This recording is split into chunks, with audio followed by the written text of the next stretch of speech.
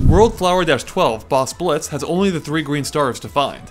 So you'll actually find all 3 green stars simply by defeating some of the bosses as you go through the level, as Brolder, Histocrat, and Mossly Bosblob give you the 1st, 2nd, and 3rd green stars respectively. So it's simply a matter of beating them all in time, which is the tricky part.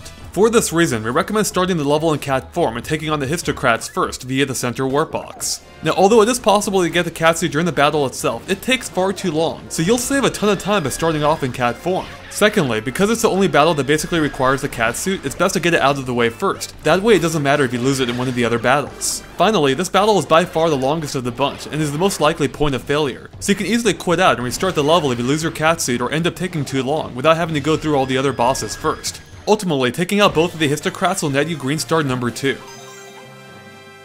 Now the order for the rest of the bosses doesn't really matter, you'll just have to move fast. Just make sure to grab the 1st green star after defeating Brolder, and the 3rd and final one from Mossly Bosblob.